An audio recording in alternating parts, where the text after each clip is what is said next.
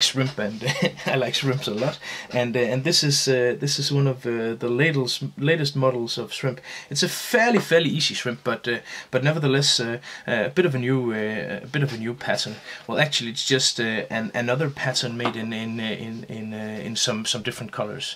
This is called the rainbow pig, because it's actually just kind of like the pink piglet or the pattegris, if you know that, but in some different colors. So this is a nice alternative to that one, and I have from very reliable sources that this this pattern, it really is the bomb.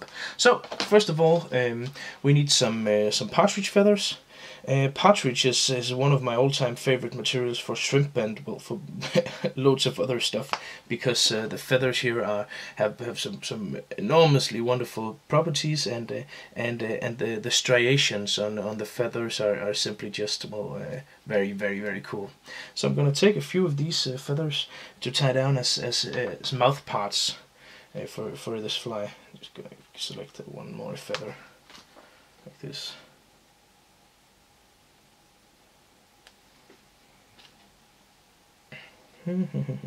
And what I've done is, as you can see, I've taken out the middle part right there, because if that one is there, then there's a tendency that the feather the tail will, or the mouth parts in this case, will look a bit boring and completely uniform in length and stuff like that. We don't want that. We want something that looks good and doesn't just look completely straight. So there you have the mouth parts. Just gonna cut off this feather, we don't need that one anymore. And I've actually forgotten something, I can see. I'm just gonna add a bit of weighting here. If you're in Denmark, you're not allowed to use lead wire. You'll have to use non-lead. If you're, well, in Sweden or Norway or any of those, I think lead wire is okay, and you can use that. So use lead wire if you have it, or non-lead if your government doesn't permit you to. So just a bit of that. I'm not going to use carapace and stuff like that on this pattern. So how I weight this fly down doesn't really have that much. Doesn't mean that much. So there you have the mouth parts here, like so. And then I'm going to take some of the dubbing. And one of the wonders about this dubbing, and why this fly is a bit different, is this fly really is fluorescent.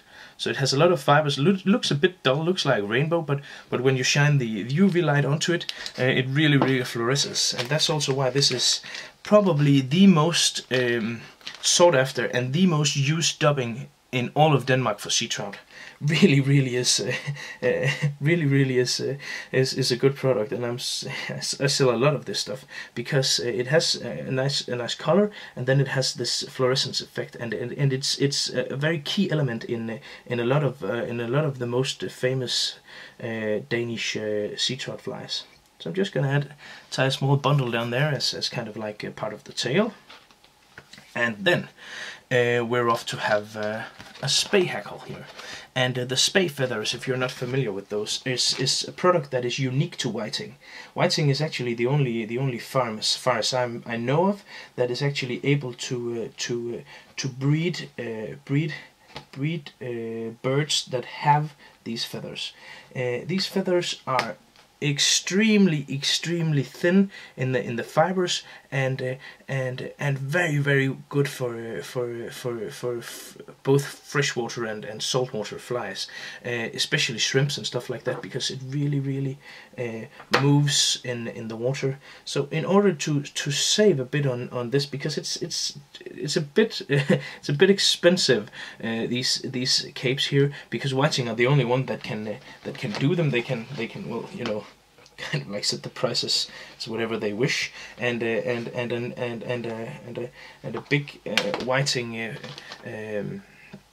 big whiting spay hackle here is a bit expensive, regretfully. So what I'm doing to save on the fibers is I'm taking some of the very long ones, which normally are too long all the way from up the end of the hackle here, because they are normally too long to use for hackles. But for this lower hackle, that's not going to be, you know, a feather turned up there. There's a trick, so you can actually save a bit on this and save all the good feathers on this for actually body hackles and stuff like that, palmer hackles. So I simply just take one of these long feathers and I bundle up all the fibers that is there, and I simply cut them off. And then I adjust the length of them so they're not completely uniform. I know this is a bit...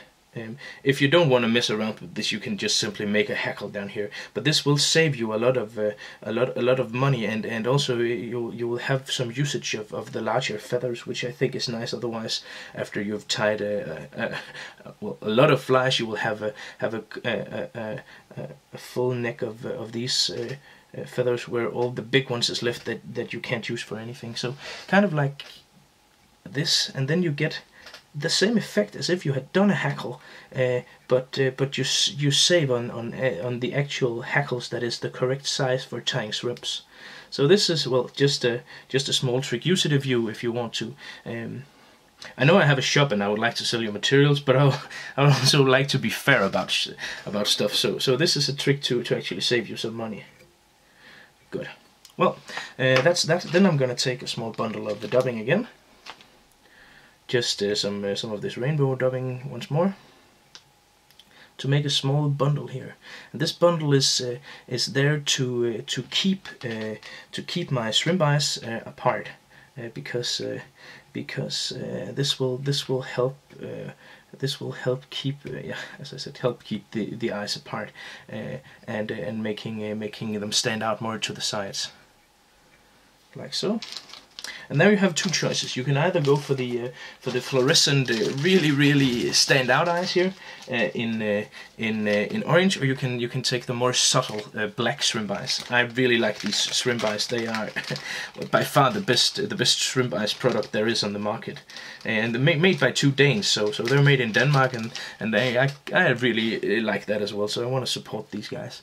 As you can see, there are two eyes on kind of like a small piece of plastic here, making it fairly easy to attach these eyes and simply move on. So I'm gonna tie this down here, and my eyes is gonna be in the correct position, like so, and my dubbing is gonna help me have the eyes pointing outwards as I want them to be. There are some grooves and indentations on this here, so your eyes, once they are tied down, will stay there, and you'll never have what I would call a phenomenon I like to call pirate shrimps. You know, when you're doing your own shrimp eyes, you sometimes see you have a shrimp with only one eye, and that can only be a pirate shrimp. Ooh-ah! The pirate shrimps are coming. You will never have the pirate shrimps again when you're using this. So far so good. Now I'm gonna take some ribbing here, just some 0.16, 0.20, whatever you have laying around of leader material. Tying this down here, cut it off. Select a hackle feather, and this time you need to take one of the good feathers from down here, and depending on your hook size, of course, you choose your feather carefully. I'm gonna select one of these. This one I think is the right size.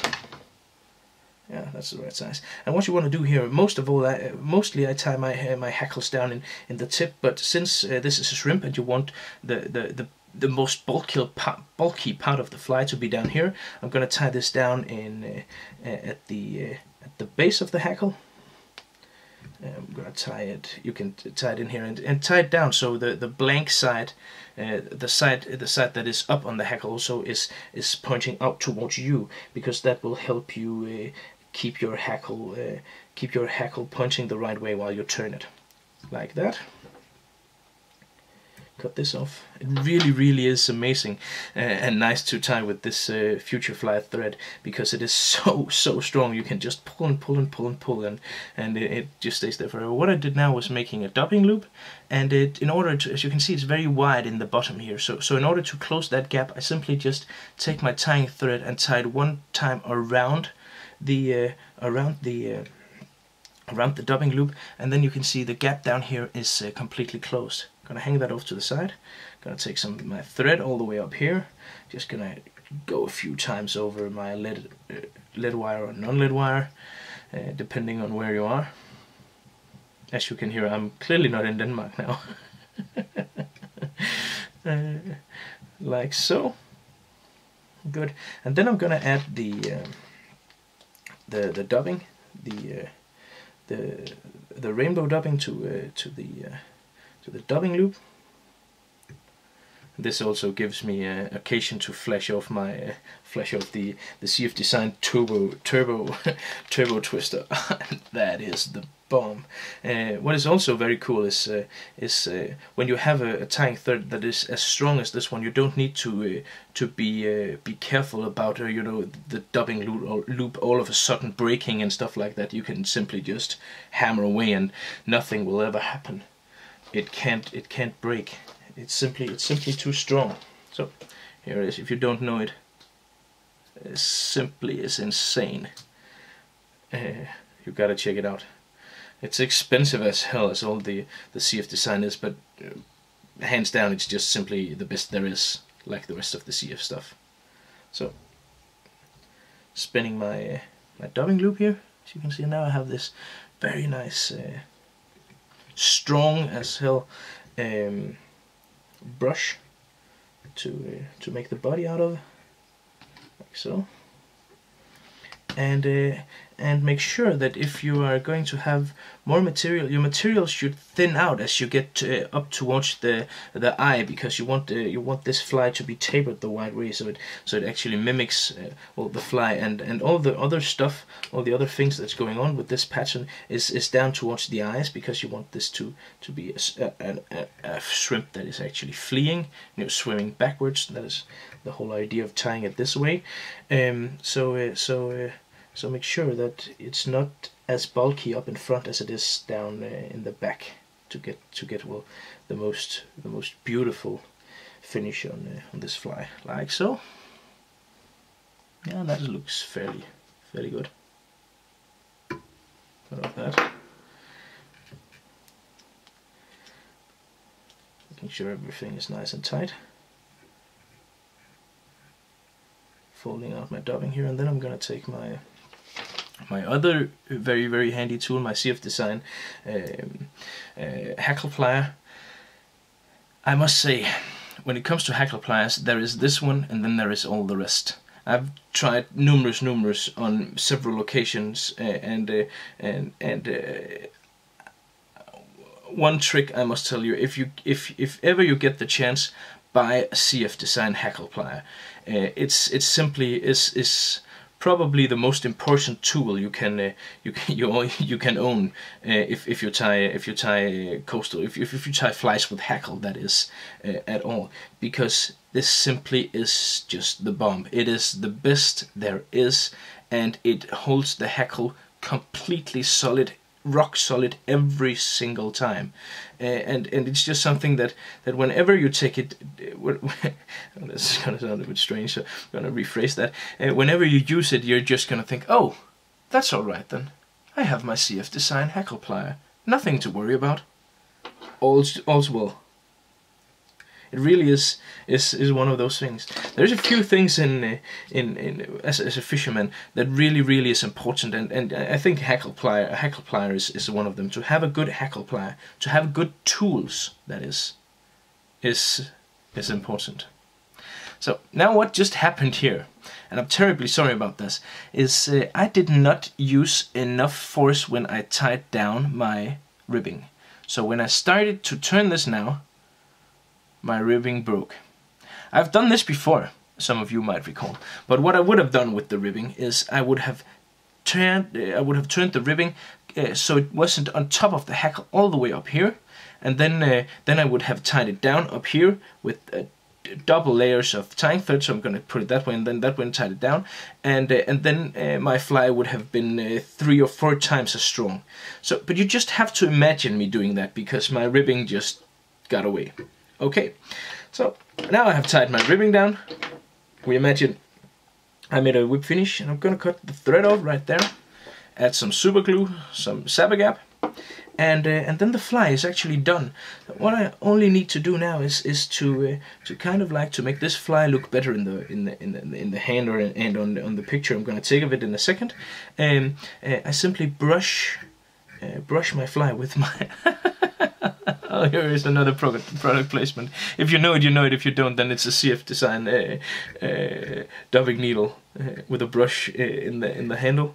Simply gonna brush my fly here until it has the right ragged, the right bushy look, and also is transparent, because shrimps are transparent. So I want my fly to be transparent as well. And well.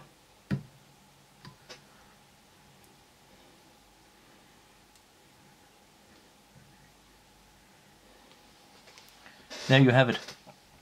The rainbow pig, or yeah, the rainbow pig.